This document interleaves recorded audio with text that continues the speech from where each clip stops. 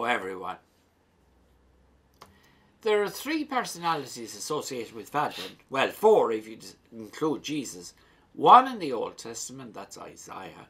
Remember, he was the one who wrote the most about the coming Messiah. Then you have John the Baptist, who prepared the people for the imminent coming of Christ. And then you have Mary. Her yes to the angel meant she conceived and carried in her womb the Word made flesh, God made man, who was born on Christmas morning. According to the scriptures, the ushering in the kingdom will bring with it an end to war and conflict. Since many places in the world are not at peace as we speak, it is quite obvious that the words of Isaiah, which were spoken hundreds of years before Christ, have patently not been fulfilled. Are we even halfway? So we have to keep working and praying for it. He's not only talking here about an end to military conflict, when he says they will hammer their swords into plowshares and their spears into sickles, etc., but an end to other forms of turmoil and unrest. The turmoil in Ireland associated with the debt crisis, well, they seem to be going from one crisis to another. A year ago or so, it was the clerical scandals and the industrial schools. Then before that, it was the long drawn out Northern Ireland conflict, which of course is still rumbling.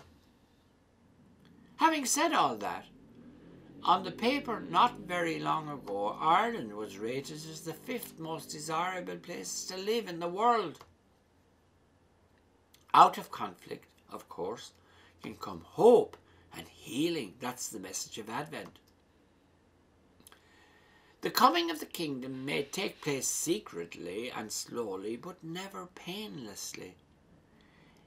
It's like the baby in the womb. It grows slowly but surely, and if you ask any mother, they'll tell you the pain of childbirth is soon forgotten when the newborn arrives. Joy is the result. No wonder one of the Sundays of Advent is known as Gaudete Sunday, and we light the pink candle on that Sunday. Mary said she was filled with joy when she entrusted her life and destiny into God's hands. She said to the angel Gabriel, "I am the handmaid of the Lord. Let what you have said be done to me," thereby entrusting her life and destiny into God's hands. So Advent is a time of the year when we ask God to give us faith like Mary's and to entrust our lives and destiny into his hands. We entrust our joys and sorrows, our ups and downs, our successes and failures. I allow Jesus to be Lord of my life, my past, my present and future, Lord of my time, Lord of my treasures, Lord of my heart. Is it my past which is bothering me? If I have confessed big sins in the past, I must let go of them. When our Lord forgives our sins, he dumps them in the deepest lake, and a big sign is erected at the spot which says, "No fishing." I make Jesus Lord of my past. When we talk about the coming kingdom, when we pray for it in the Our Father, we're not referring to a territory, but it is more aptly described as the reign of God. Some of you will remember one of the more popular hymns of the 1980s, "Our God Reigns." We were singing it all the time. The question is, have I allowed him to reign over every aspect of my life, or does he get a look in at all? Delia Smith, that cookery goddess, she once described in her book, A Feast for Advent, as a journey away from self and towards deeper union with God. How far am I along that road? The serpent, in the book of Genesis, who represents the devil in the Garden of Eden, tempted Adam and Eve to dethrone God and set themselves up in his place. In fact, that is the root of all our sins.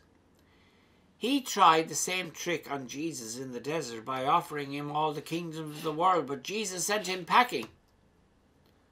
He said to Adam and Eve, if you unseat God by revolting, then you can take his place, and without reference to him, decide yourselves what is good and evil.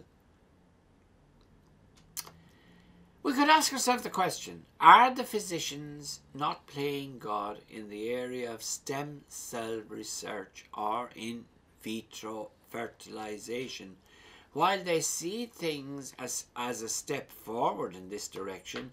The church sees it as a step backward, away from God. At the beginning of this talk, we spoke about war and conflict in the world, which is the antithesis of God's kingdom. The reason for this is that man, instead of God, wants to be in charge of things down here.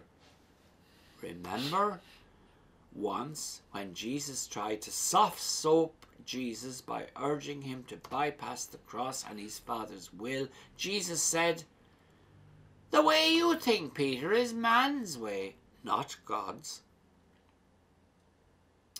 If God and his church say something is wrong and I say it's not wrong, guess who's right? So Advent can be a grace-filled time when I call time on my arrogance. There is nothing which disarms the devil more than humility, but in a godless world it is often seen as a weakness. John the Baptist, who appears from nowhere on the second Sunday of Advent, is an icon of humility. He said, the man who is coming after me ranks before me, and I am not fit to untie his sandal strap. He must increase, and I must decrease. How self-effacing can you be? I think one of the reasons why clerical scandal wasn't addressed in the past is because clergy were too busy jockeying for the best parishes, which is a far cry from the transparency and unpretentiousness of John the Baptist.